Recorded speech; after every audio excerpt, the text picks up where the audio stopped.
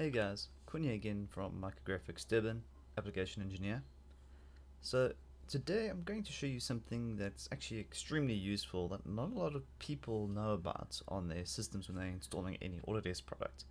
Is that one of the things, and if you're actually watching carefully, it's one of the very last things that gets installed, is the Autodesk Application Manager, or otherwise known as the Autodesk Desktop app.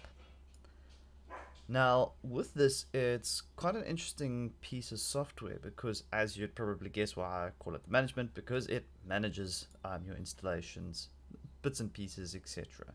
Now, I've got it open here in front of me, but firstly, how do I get to this tool? Well, by default, if you look in your hidden icons down here on the bottom right, so if you look for your clock, expand your hidden icons, and you should see what looks like a green and blue A. Normally, if you haven't used this before, you'll see a little orange thing in the corner. You might not see that if your system is up to date. What it is a smaller version of that over there. You can actually see I've got it on my desktop. So you double click it and it pops up. If it is not there and you don't have a shortcut, don't worry. Just quickly click your start button on the bottom left in your taskbar, and then type in either desk, or you can type in Autodesk Desktop app, anything like that, and then it should show to you on your start bar. Now that we're here and we're in here, well, why am I showing you guys this? Well, number one, you can go to your products, and then you can install the product directly from here. So which is pretty actually helpful because you can just go like, let's say AutoCAD MEP 2021 and hit, firstly I agree of course, look at the terms and conditions please, and then hit install, and then that will take you through the installation process. Basically it streams down all the information to your system and then it installs it as a web install.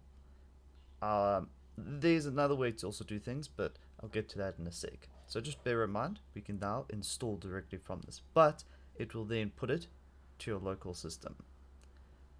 So once you've got your stuff installed, one of the other things you're going to want to do is manage it. In other words, you can use your My Updates. So we're at Products and Tools on the left. We go to My Updates. You can actually see that there is updates sitting here waiting for me. Most of my products don't need because I always keep them up to date.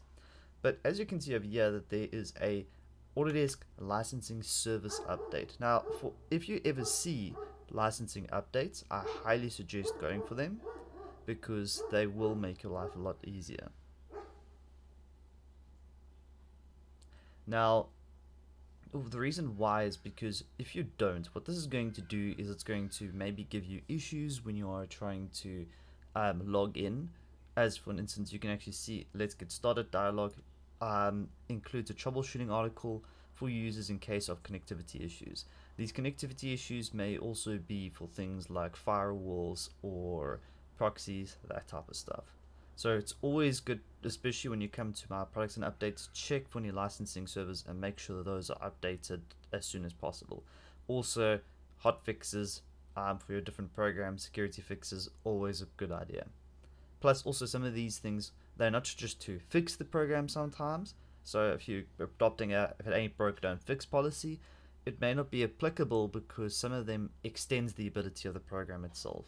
In 2018 they released the ability to scan PDF directly, well sorry not scan, my apologies, take a vector PDF and directly import it into AutoCAD, so with all its line data etc. And what they did then is for the 2017 version is they also extended the capability that it could also do that. Just a bit of history there. So it is always a good idea to keep your programs up to date. Now, moving along, you can see if I click on one of my products that I've got installed, you can see the information, but if I did have updates, they would be displayed down here at the bottom. In fact, my recap may have something. No, it doesn't show at the moment. For some reason it is showing on the one but not the other. You can see recap photo. Okay, that being said, this thing I'm hoping that you can already see can be very helpful for managing your programs already. But there's a few little cool tools over here. If you come over here to the top right and use the drop down, what you can do is you can go to account details, which tells you a little bit about your account. Yep, that's me, Quinn Kennedy, my email if you need. But what you can also do is you can click access my complete list of products, and what this will do is it will launch a web browser and take you directly to your Autodesk account, and then you just have to sign in, etc. from there. So yeah, it's busy loading in. I'm not going to show you that right away, but basically this is what you can see. Okay, got it, and there's all my products available to me. Okay, so once that's just how you can get to there. I'm going to use the drop down again, and in here we've also got settings, and in our settings we've got some interesting stuff here as well. Firstly, things like where's our default default downloads folder, access files from a shared directory. This is very handy because if we're one of many people, instead of having everybody going and bombing onto that connection and trying to download, stream all this data, what you can do is have one person do it first, and basically they just download maybe all the AutoCAD components, somebody downloads all the Revit components, or maybe one person's doing all these downloads. And this can also all be accessed via a central location. So one person downloads it, the rest benefits as well.